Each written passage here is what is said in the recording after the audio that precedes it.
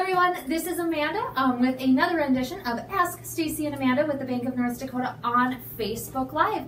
Don't forget, we are live every single Tuesday, so don't forget to turn on those live notifications and like us so you're notified every single time we go live, usually at 2:30 on Tuesdays, but who knows, we might have some special editions or something coming up over the next several months.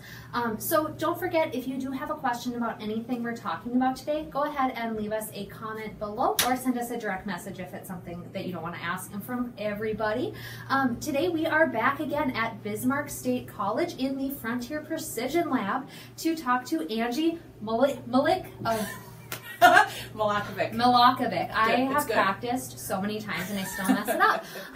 So she is an associate professor of Geographic Information Systems, which we are going to talk about today in our high demand career programs. So Angie, can you tell me a little bit about what Geographic Information Systems is and how it's used? Okay. GIS, or Geographic Information Systems, is a software that we have here. We offer it as a 2-year degree.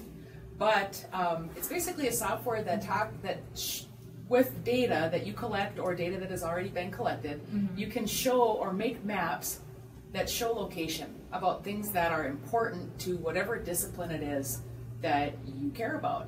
So basically it's about making maps, looking at data differently, and being able to use spatial location in order to be able to show things, anything. I mean, it's pretty wide open. So. That is pretty neat. So what are some kinds of careers or jobs that a student who has a credential in GIS, what kinds of jobs could they get? Oh boy, you know, you could get jobs in dang near everything. That's the thing that I love about geography or geography-based jobs, is that everybody cares about geography. Geography is super important, and GIS is part of that. GIS is the, G is for geography, IS is for information systems. And so we're taking computer-based software, we're putting it with the G, which is geography, and everybody uses geography. So the types of jobs people can get are in anybody that cares about geography, which is basically everybody. So, for instance, the Bank of North Dakota cares about geography. They care where their students are, where they're coming from, where they're going to, just as universities do. Universities care a lot about where their students are coming from. So they care, so businesses, universities, colleges, in North Dakota, environmental places, places that care about public health, for example, engineering firms, McDonald's, that's right. I was just talking to her about how the McDonald's over here by BSC was put there for a reason, because it's next to an interstate and it's next to a gas station. If you look historically at McDonald's across the United States, they're next to a gas station. High traffic areas. Yeah, and people know McDonald's, they know the brand. And so when they're going to fill gas and they're driving across the country, they already know what a cheeseburger tastes like, so they're going to take the chance, or not take the chance, at the no-name place, and McDonald's is right there. So it's geolocation.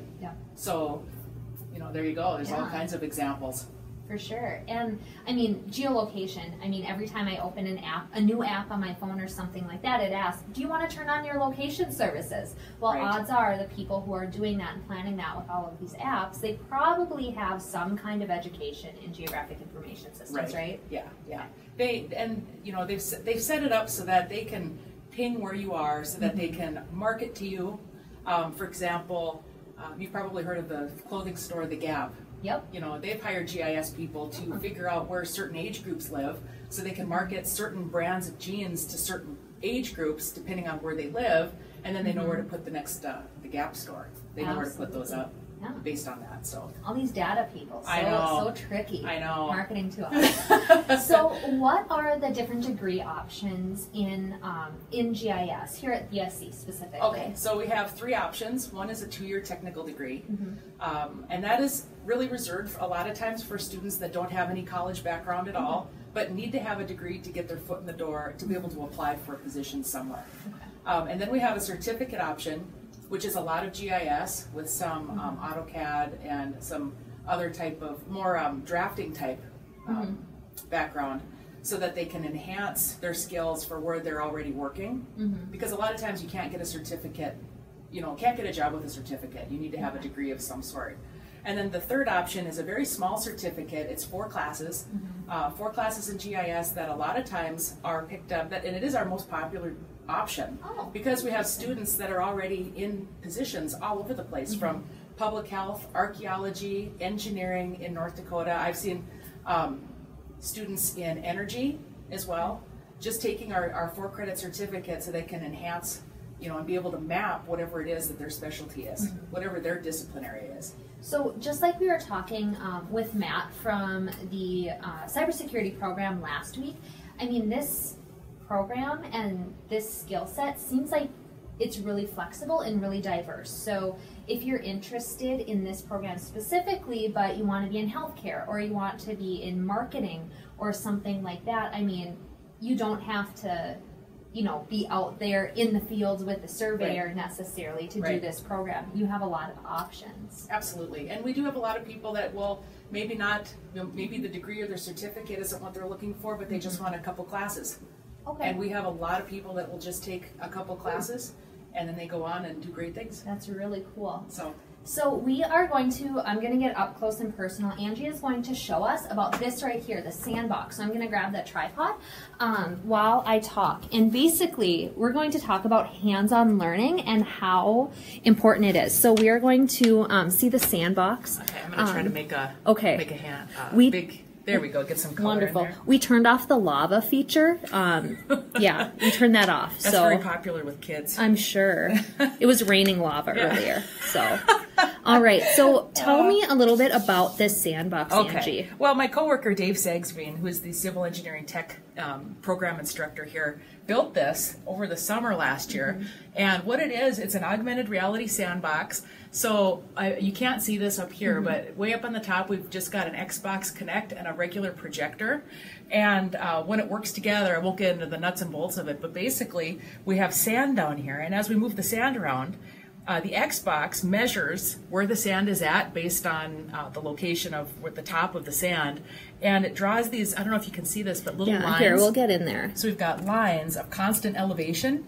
And what we're really trying to show people here, this is a great teaching tool for young kids, kindergarten kids all the way up through grandmas and grandpas love playing with this because we're looking at lines of constant elevation. So we can see how water flows through a landscape.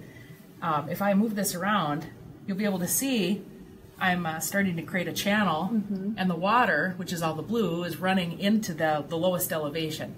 And so we're able to do hydrology examples with it. And just honestly, it's a great teaching tool to get everybody, a different perspective on environmental science. And so this is a geographic, it's geography for sure, but you can use this in all different types of disciplines.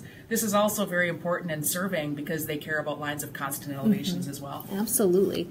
All right, so getting up close and personal again, turning this down. So as we're looking around the lab, I mean, there is a ton of stuff in here. Like there's surveying tripods over here, there's the data collectors over here, and then there's drones in here. So as well, like really nice ones. So we're like Hollywood almost. I know, like I see the drones that all of my favorite YouTubers use online. So I mean, let's talk about the equipment that the students use other than this really cool sandbox. Okay. Well, we do have a class in the drones or the UAVs are used in both GIS and engineering tech.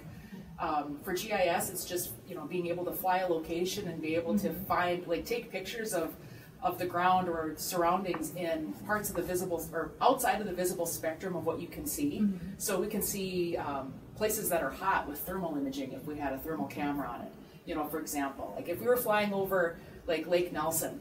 Up by, I don't remember. Is it by Garrett? It's up north. I can't should remember know what this. plant it's by, but I know I should. It could be. Yep, I think it's Leold Station. Yep. So when you fly over it, regardless of if it's day or night, you'll be able to see that it's glowing in a different color because of the thermal. Warm. Right, because it's always a little bit warmer than the surroundings.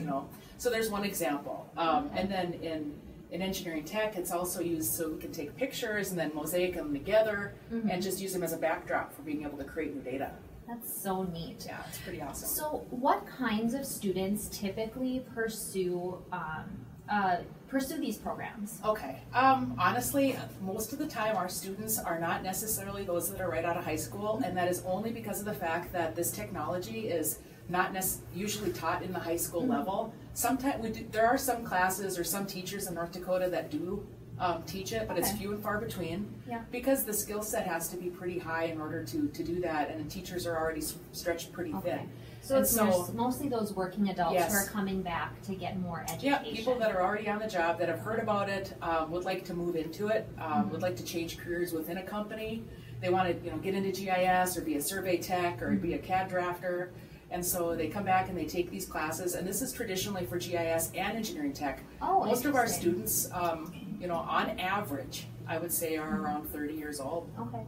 And if you guys remember, maybe I already said this, like a month ago, we had Zane, who is a student in the engineering tech program. Andrew said he's actually just down the hall in another lab right now. So yeah, that's pretty cool. So how would a student get started in this program here, or even if they're at another college? Is GIS available? Well, GIS as a degree is only available at 2 institutions in the university system, but it is offered widely across the United States. At the technical level, BSc is the only place in the North Dakota university system where you can get that. But you can get higher level degrees all the way up through master's degrees in geography, which is where GIS would fit. But the GIS fits in all degrees. You can take classes basically in almost every the big schools for sure, but not necessarily degrees. So I would say look at your catalog, talk to your advisor, and see if it's available. And we've been talking a lot about advising recently, so everybody should know who their advisor is by now. If you're interested, so if you're interested in taking a GIS or a geography related class or something, just talk to your advisor. They'll probably be able to give you some guidance on that. So awesome. Well, Angie, any parting words that you want to impart on any of our viewers, both live and not live, about the Geographic Information Systems program? Well, I would say that if you don't know what you want to do with your life, you should do geography or GIS, because if you're the type of person where you change your ideas about what you want to do very often, this is a great field to be in, because geography is everywhere. Everybody cares about it, and there are jobs and good paying jobs in it. Geography is, your mom and dad might not tell you to go into it because it doesn't make you money, but it really can, and it can really touch your heart, because you can do whatever you want in it, and there will be a job out there for you. Awesome. Well, this is wonderful. Thank you, Angie, so much for bringing me into the Frontier Precision Lab to experience all of this, to see all of the cool stuff you have in here. Don't forget, join us next week. If you haven't already liked us, turn on those live notifications. I will be back at Dickinson State University to talk to them about studying for finals. I know there's some colleges that graduate already like this next weekend, but I know finals are coming up for most of you, so tune in for that. And we will see you next week. Bye.